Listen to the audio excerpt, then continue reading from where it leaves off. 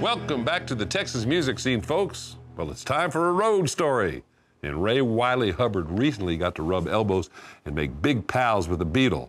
I mean, Ringo Beatle. No big deal.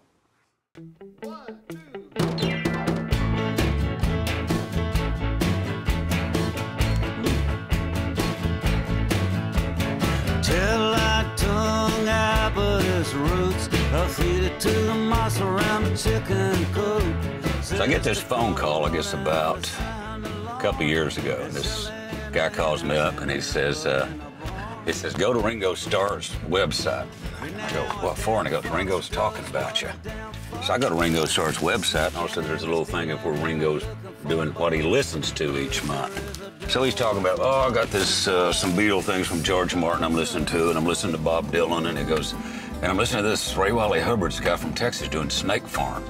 And it just, whoa, how weird was that? And I found out what happened was, the guy named Brent Carpenter, who does all the videos for Ringo, had come to McCabe's that's playing out in Santa Monica, and he bought Snake Farm because the Snake Farm came out. So he burned a copy for Ringo. Didn't even buy him a copy, burned him a copy, and gave it to Ringo and said, there's this weird guy in Texas I think you'll like.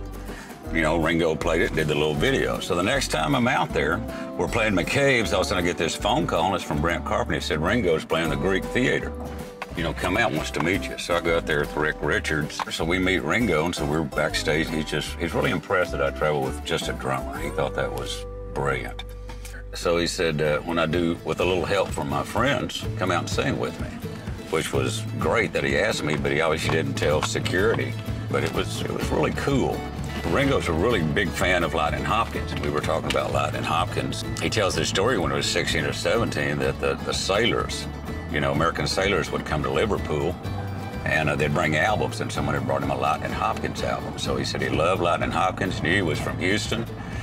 So he and a buddy were going to go down and get their visa and come to Houston and work in the oil fields, I mean, the refineries down there, so that they could meet Lightning Hopkins. And he said, so I went down there and tried to fill out all the forms for a visa, but for a 17-year-old English boy to try to figure out all those forms, we couldn't do it. So I said, I blew that off and got some drums.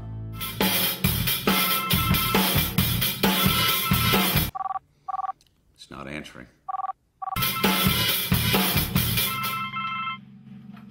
Hello? Ringo, it's Ray. Who? Ray Wylie Hubbard, the Texas Snake Farm guy. Just Snake Farm just sounds nasty. Ooh, that guy. Oh, Ray. Hey, Ray. How you doing? I'm doing great, doing great. Hey, listen, hate to bother you. I know you're real busy and everything, but I want to call and tell you that I recorded one of your songs on my new record, The Grifter's Hymnal. Great. Which track have you recorded? Photograph? No, I recorded the old blues song Coochie Coochie off your record, Bukus of Blues. Coochie Coochie, my God, that's great news. Talking one time about songwriting, and I mentioned that one of my favorite tracks was this bonus track on Bukus of Blues, and called Coochie Coochie. He goes, oh yeah, and I said, yeah, man, I love that song. It's just one chord. So he said, oh yeah, and I said, well, man, I may cut it. And he said, well, I'd like to hear that. You know, we're at the church recording this thing, and I had a resonator, and Audley Freed had a mandolin, and Rick Richards had a bird feeder with seed in it and a kick drum, and I think George, who plays bass, and actually had a 12-string guitar.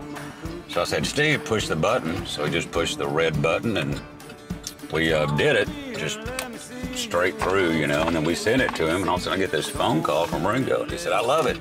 He said, the drums are so good on it, I don't need to play drums. I'll just play shakers and sing on it.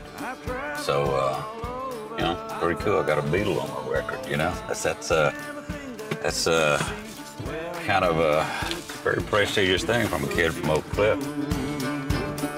I gotta